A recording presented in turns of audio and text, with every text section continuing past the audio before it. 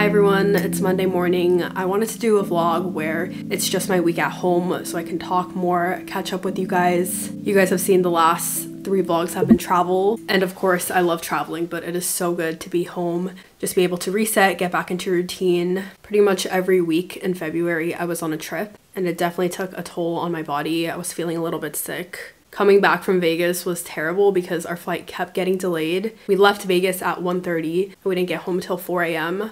But I took all of yesterday to relax in bed, and now I feel so much better. I want to show you guys my monthly reset routine. I have a budgeting and planner, different little templates I use. More of a chit chat vlog, which I like to watch. I don't know if you guys like those. Hey guys, it's 5:22. I am on my way to my cycling class at the gym. This is one of my favorite things about being home, is taking this class. Today's class was super hard. They're high intensity, but you feel so good after because you sweat a ton, and I love showering at the gym.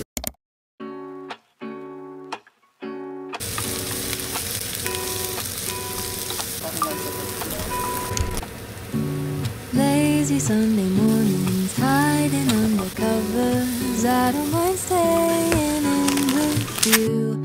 Play your favorite movie, laying right beside me. I don't mind when it's just us two. That corner coffee shop we like to go. Late night walks with you to take me home. With you I never feel alone. These little songs make me glad to call you mine. And you have got my head in the clouds. 1, 2, 3. All that I need is your body next to me on rainy days. Just need your company, don't need too much, just your simple love and itself. Good morning guys, I'm here early. It's 7:30, got my coffee. Let's go to the office.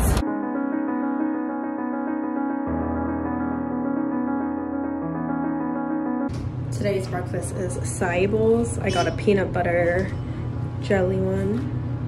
It's a rainy day in the city. I got coffee with the manager, and now I'm going to BART. It's been raining all day today. I'm at the gym for my 5 o'clock bar class. Bar is similar to Pilates, but rather than target specific parts, it's more of a full body workout, and I really enjoy it. It's low impact, low intensity, very different from the cycling that I did yesterday. This is another class that I love. I'm gonna go in and then do my same sauna shower routine. I was able to make it back from the city in time. Usually on days that I go into the office, I can't work out, which I don't like, but today it worked out, thankfully. I'll see you after my class. This next part I'm gonna show, I filmed a couple of weeks ago, but this is the process that I use to budget my money. I recently started budgeting when I got my full-time job, and I found this amazing template from a YouTube video. I'll link it below. I cleared everything out for privacy reasons, but this is where I put in my monthly income, and then the main portion that I use is the savings. I contribute to a high yield savings account, and then through my employer I have my 401k. I get my paychecks bi-weekly, so that's when I fill in my budget and just look over everything. Up here I can put certain things I'm saving towards. For now I'm just gonna put this as potential stay because I don't know if it is confirmed. This template comes with other tabs such as paycheck plan, spending plan, and debt payoff. I mainly just stick to the first tab. I could go through and fill this out, but I'm pretty good about not spending. I usually just pay off my credit cards at the end of the month. One section I do want to add is my tithing. If you don't know what tithe is, it is giving a portion of your money to God, to the church. Tithe is 1/10 of your money, 10%. And the reason I tithe is because everything I have, any money I can earn, it all belongs to God. So in returning 1/10, 10%, it's a fraction of God's money. It's already his. This money goes to the church. It goes to missionaries serving in different parts of the world. This is definitely a very important section of my life, so I added that in. Again, if you guys want access to this template, I'm gonna link below the YouTube video. The girl that posted the video actually goes through and does her budgeting, filling it out. So if you want to see a specific example, I think the start of a year is always a good time to review your financials and set any goals. I don't think I can really give too much insight into budgeting and financials because I'm so new at it, but I think it is an important thing for young adults to do. Anyone really, teens. It's 6 o'clock. I had to work a little bit over tonight, which means sadly I missed my gym classes. Because I'm at a desk all day, it feels so good to move my body after, but there's no time to work out today because it's my grandma's birthday and we're gonna go get sushi to celebrate and then go to Emo's house and do cake. So no gym today, which is okay. I was gonna go on a quick walk, but I don't think I even have time for that. See you at the restaurant.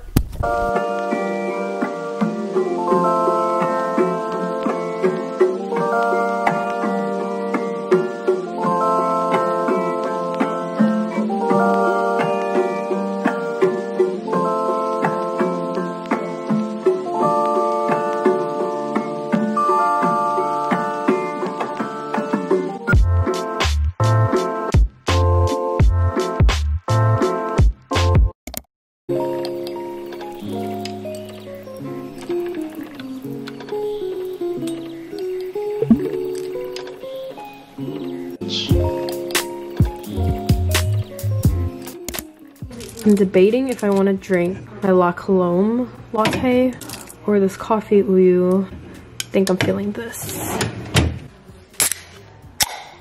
If you guys have never tried these, we get them from Costco. Kevin put us on and they're so good. I was actually gonna go to Slow this weekend, but I need a weekend at home. It's been nonstop packing and unpacking. I just want to chill at home this weekend. I've been trying to go to Slow since September and I feel so bad for my friend Joss because I keep changing my dates. I was first trying to go in September and then with the holidays, everything was too hectic.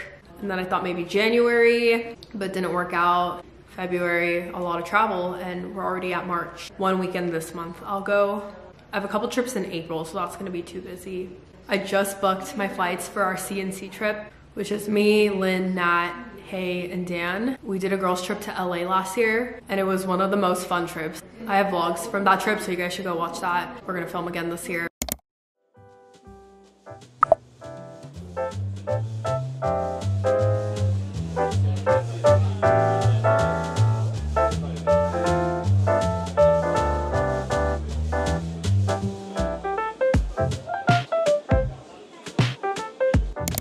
Hey everyone, happy Friday. This week flew by. Got my Friday treat. This is a secret menu drink. It's called Cinnamon Toast Crunch. I saw this online and they knew what I was talking about. This is so good. If you like cinnamon, highly recommend. It's a mix of two of their blends and then they put cinnamon in the filter. It is amazing. I've been liking Phil's and Joe and the Juice a lot. Kind of sick of Starbucks because we get that too much. I'm wearing Lynn's Taylor cardigan. It's the red album and it is adorable. My Sephora package arrived and I finally got my hands on the Drunk Elephant bronzing drops. My friend Taylor actually told me about these a couple years ago. They went viral and have been selling out for months. I'm hoping this will be good because my face is always pale. You're supposed to shake this. The sunscreen I've been using lately is this Glossier Invisible Shield. I'm just gonna do a couple pumps and you put in a couple drops and mix it into your hand.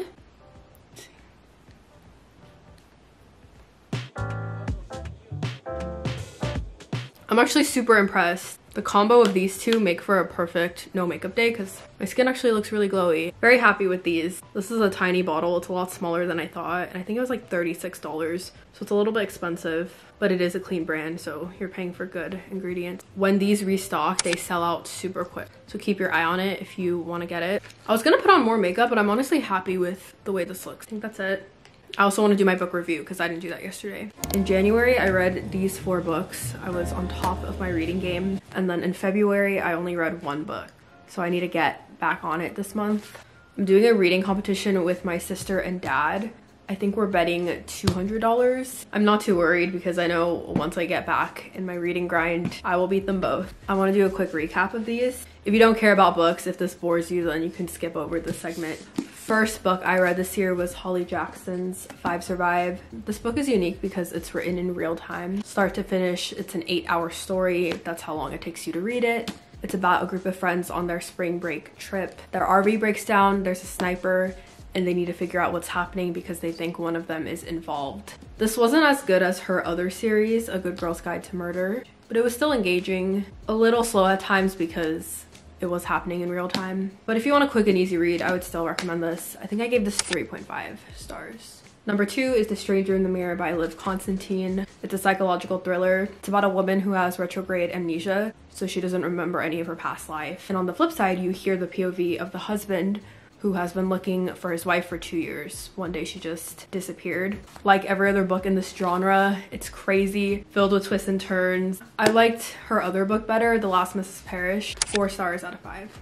Number 3 is Regretting You by Colleen Hoover. Only thing I regret is reading this book. It is not good. This is the first Colleen Hoover book I've been let down by. This book is about a mother and a daughter. You hear from both of their POVs. It talks about a tragedy that happens and their healing process. I thought it was going to be super deep and all about the mother-daughter relationship. I think it had potential to be good, but it just missed the mark. 2 stars. I would say those first 3 books were kind of mid, and then I read Daisy Jones and the Six. This book is phenomenal. I've been wanting to read this since last year. It's about a 70s rock band, Daisy Jones and the Six. Taylor Jenkins Reid does the best job of writing historical fiction. She pulls you into the time period she's writing about. So this obviously takes place in California in the 60s and 70s. The style of this writing is super unique. It's oral history, kind of like you're reading a documentary script, because it takes place in the future where all the characters are retelling their adventures when they were in the band. I read 80% of this book in one sitting because I couldn't put it down. The characters, the vibe, the story, it's all so good. And they also just made a TV adaptation of this and it looks pretty good, so excited to watch that. This was 5 stars for me, hands down. In February, I read The 7 Husbands of Evelyn Hugo. I can't find my copy. It's here somewhere. Another TJR book. I think that one's her most popular one. This is definitely an unpopular opinion, but I think Daisy Jones was better than Evelyn. Evelyn is also super good, but I think the world building and the nostalgia is just greater in this one. I love Evelyn as a character though. I think I gave that one 4 stars. My favorite TJR books are definitely Daisy Jones and Malibu Rising. I don't know how I would rank those 2. That's my book recap for January and February. Like I said, I'm slacking right now. I've just been watching a ton of TV. My mom and I have been on the biggest Survivor kick. We finished the 2 seasons on Netflix and now we're watching one, the most recent one, on YouTube TV. And it is so good. It's the best show. I grew up watching Endurance, which was my childhood. It's like a teen version of Survivor. Survivor is amazing. If you've never seen it, go watch it. I wanted to share this one video that my dad showed me yesterday. So this pastor is answering commonly asked questions, and I thought these videos were so good. It's something that everyone should hear. I'm gonna play this video now. Not be convinced yet. A lot of people struggle with this good thing. They think, but my neighbor, they're a good person. They take care of their family. How can they go to hell? Well, let me give you an analogy. I was on a secular radio talk show across the nation, Chicago, New York, Miami, everything. And they said, Bill, watch your back with this guy. He does not like Christians. He will spit you off the air in about 2 minutes. And so I went on the air, and the first thing he said was, okay, Christian, don't you quote one Bible verse to me over my airwaves. You got that? No Bible. I said, okay. And he says, I submit to you that you Christians are unreasonable and your God is unreasonable if you don't consider my viewpoint. My viewpoint is just as valid as you Christian, and I'm a good person, and I should be let into heaven. And if your God doesn't let me into heaven, he's actually guilty of a hate crime. That's what he said. So what do you got to say for yourself, Christian? Well, what do you say? You're live on the air. Well, God gave me an analogy. Praise God, you know. I said, okay, you think you're a good person, you should go to heaven. I said, say you went and found the most expensive home in the country and knocked on their door. And you said, oh, excuse me, but I'm moving in with you because I'm a good person. What do you think the people would say? No, right? You wouldn't expect them to. You don't know them. You have no relationship with them. I said, but you go through your whole life without God. You deny Jesus as the Son of God, which he said is the only way to his house. Then at the end of your life, you have the nerve to come knock on his door, demand to live there because you're a good person. What does good have to do with it? You don't know him. You don't know him. I said, God offered to be your father throughout your whole life, but you pushed him away. You just said, no, I don't want you as my father. I'm not interested. See, God is your creator. He's not your father till you're inviting Jesus as your savior. Then he becomes your father. So I said, that's unreasonable to expect to live with someone's house that you don't even know. He says, I think that all roads lead to heaven. I said, okay, let me give you another analogy. I said, say you would invite me, and God gave me this analogy. I said, say you invite me over to your home for dinner. and you said, Bill, I want you to go south on Highway 95, turn right at Main Street, go up the hill, you'll come to my house. But that's the only way to get to my house. And I say to you, you know what? I think I'm going to go north on 95. I'm going to get off at Beach Boulevard because I think all roads lead to your house. That's what I think. Well, you're going to tell me, Bill, you're not going to get to my house. I'm trying to give you clear directions to my house. The same way God gives us clear directions to his house. That's not narrow-minded. God is specific. He's given us specific, clear directions of how to get to his house. And see, people think God's up there arbitrarily saying, well, this one goes to heaven, this one goes to hell. It's not that way.